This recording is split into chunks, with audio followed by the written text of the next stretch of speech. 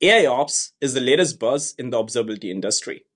Many companies are leveraging AI to simplify debugging and accelerate investigations for critical incidents. And generative AI is taking the excitement even further. However, when we started, existing systems and workflows at Meta posed several challenges to bringing in AIOps as we knew it in the industry. And we had to evolve it together with many other teams at Meta. Today, we'll talk about the evolution of AIOps at Meta and our multi-year journey to drive down mean time to recovery for incidents. Hi everyone, I'm Nitin. I'm a software engineering manager at Meta. And with me is Madhura, who is a software engineer at Meta. Our talk is broken into 4 parts. We're going to start with examples that motivated us to get onto this journey and the challenges that we saw at Meta to solving those problems. Then Madhura is going to do a deep dive into the technical systems that we built and how we integrated it into the products and workflows at Meta and the impact that it had on the mean time to recovery for incidents and the on-call experience. And we are going to end with key takeaways from our journey along the way. But before we talk about what we built, let's go back in time to 2021. Ads Manager is one of the business critical team at Meta. Advertisers around the world use Ads Manager to create ads and reach millions of users worldwide. This team was seeing close to 100 incidents every 6 months. And if you think about it, that's 1 incident for every business day. And every time Ads Manager is down, that's a lost opportunity for our advertisers. That's a lost opportunity for the company. And that's a lost opportunity for our users. Nobody wants to see irrelevant ads. And this wasn't unique to just Ads Manager. We were seeing similar trends for many other teams at Meta. Web Foundation, which is a critical team to keeping our site up and running 24/7, was seeing an overwhelming number of incidents. Or Instagram Reels, which was just starting to grow at the time and was seeing close to 4 to 5 days of time to resolve issues. And as we look towards AIOps as a potential solution, we saw several gaps in our monitoring systems. At Meta, we have some of the most scalable infrastructure for observability in the industry. And we have talked about it in the past at Skill Talks. We have a system to store metrics, we have a system to store logs, and we have a system to store traces. But they have grown organically over the years, and they don't talk to each other. So if I'm in the middle of an issue and I'm looking for all my data for a service, there isn't an easy way to find it. I'm stuck finding a needle in the haystack. Actually, multiple haystacks. This leads to knowledge being limited to a few people. People with a very particular set of skills they have acquired over a very long career to hunt down the right data. And there is no way for them to share it with the team quickly. They can write wikis, but at the pace Meta moves, those wikis are outdated very quickly. And with so many issues, so much disconnected data, and only a few people to look at it, it's hard to look at everything. And we had a diverse set of workflows to deal with the situation across the company. All of these challenges meant that we had to fundamentally think about how to solve these problems together with these experts that worked for the disconnected data that we had at Meta. And now Madhura is going to talk about the systems that we built to solve these problems together with some of these people. Thank you so much, Nitin, for providing that context. Okay, so how can we systematically tackle all of the key challenges that Nitin highlighted? In this portion of the talk, I will do a deep dive into the 3 foundational systems that we evolved across multiple halves to address this. And one thing I really want to call out is that foundations were the key for us. We really had to meet our users in their existing workflows instead of building something from scratch. We worked iteratively with a lot of the on-call teams that Nitin touched upon, but our overall goal was to build a generalized solution that could apply across multiple on-calls and problem domains at Meta. So with that context, let's dive right into the technical details. Our first building block is fully programmable on-call runbooks. So let's double-click into what I mean by that. These are powerful, executable runbooks. They support Python-based authoring, so users have the full power and goodness of Python to codify their manual investigations. We also have decorative SDKs for quickly authoring telemetry queries across all of the underlying data sources at Meta and ML algorithms to further analyze this data. Now, the other side of this is the user experience.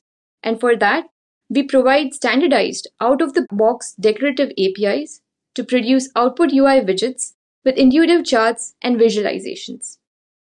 So even a noob user with little to no UI expertise can come in and quickly author powerful automated investigation workflows. So this is great. Users are now codifying their previously manual investigations, but it's not that useful without a platform that integrates with users' existing workflows. So for this, we built a fully managed platform that is responsible for orchestrating and deploying these runbooks and providing a host of other convenient features. Our platform integrates with Meta's detection systems to automatically trigger these runbooks whenever an alert fires. And in addition, we also have an interactive UI for users to trigger this runbook on demand. So going back to the Ads Manager case that Nitin touched upon, today Ads Manager is a heavy user of our automated runbook solution. In fact, their analyzers called Detective have been able to codify almost 50% of their manual investigations. So with this, we have managed to tackle a lot of the on-call toil and manual investigation pain points we touched upon earlier. But if we look back to the challenges that Nitin highlighted, a big one that still stands out is that there's tons of observability data at Meta.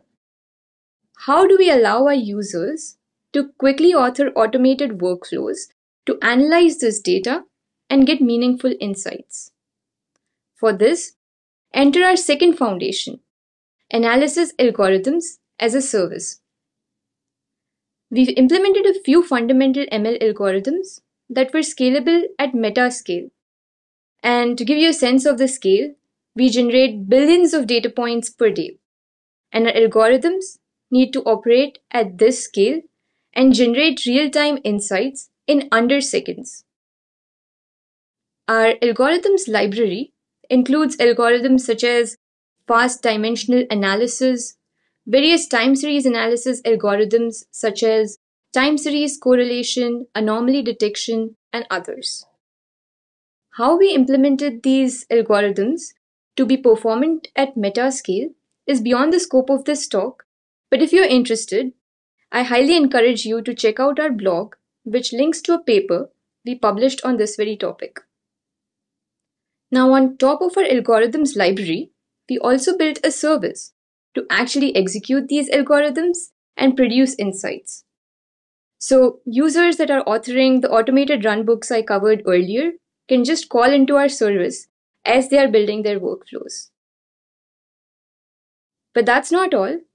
We also integrated this service with our most visited dashboards and UIs to run these analyses in place in the UI and meet the users where they are coming to investigate issues. So as an example, this is a snippet of one of our top visited dashboards by the Web Foundation team. As you recall, this is one of the most critical teams at Meta, and it's responsible for keeping our website up and running. For this specific situation, there was a spike in web fatals, and our analysis service has already run dimensional analysis on the dashboard and isolated the issue to a specific class of enforcement exceptions. And this is clearly highlighted and available to the on-call when they came in to investigate. So this is awesome. With these two foundations, we have actually addressed most of the pain points that we had highlighted earlier. But now, we wanted to look back and see how can we make investigations at Meta even faster. In 2022, the reliability engineering team at Meta did a breakdown of the worst critical incidents that the company had seen that year. Now at this scale, critical incidents can have a variety of root causes, but pictured here are the top root causes. And the one thing that immediately jumps out is that code and config changes being deployed at the company were accounting for more than 50% of our most critical incidents. So this pointed us to the third foundation I'll cover today, Event isolation. Event isolation is our system for ranking thousands of change events happening at the company and isolating them down to the root causing event. For ranking, we've built event ranking ML models that leverage a variety of signals, such as text matching, anomaly detection, context of the owning on call, and others. On an average, we found that when we deployed our event ranking models to production, they were able to filter out more than 80% of the uninteresting events during an investigation. Today, we focus heavily on config-based event isolation, but we also have work in progress towards supporting code-based event isolation as well. So let me quickly walk you through an example of event isolation in action during a critical alert. For the given spike in the time series, we can see that our event ranking models have already ranked the top 4 most suspicious events. They've also added confidence around this ranking, high or medium confidence, and in addition, we've also added annotations that explain the reasoning for this ranking. I really wanted to call this out. We found that adding these annotations were really key in getting our engineers to trust these insights, and they were less likely to trust them if it was more of a black box.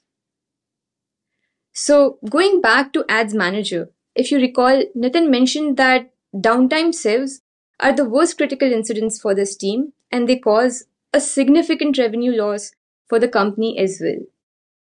So today, Ads Manager actually leverages event isolation heavily to guard against this class of sieves. In fact, just recently, they had an issue where Ads Manager was failing to publish for 10% of its users. And by leveraging event isolation, they were able to quickly root cause and mitigate this in under an hour and prevent a much wider outage. So with these 3 foundations under our belt, I'll hand it back to Nitin to walk us through the impact and the use cases that are being built on top of these foundations. Thanks, Madhura, for talking about these foundations. Now that we had this foundation, let's talk about how we used it across multiple use cases at Meta. We'll talk about 3 of them here today, but there are many more that we talk about in our blog online. First, we integrated it with Slick. Slick is a system that people use at Meta to store SLOs and track violations against their SLOs, so that they can get a monthly report to how they're doing against their SLOs. By integrating with these foundations, people are now able to automatically root cause these violations and set up aspirational goals to their SLOs and improve reliability over time. We also integrated it with Twine, also known as Tupperware, our container orchestration platform. They allow users to troubleshoot common problems with their jobs, stuck updates, unintended restarts. So now, instead of users going to the Tupperware team, they're able to get automated insights on the Tupperware portal when they come in to look for issues. This significantly reduced the on-call load for the Tupperware team.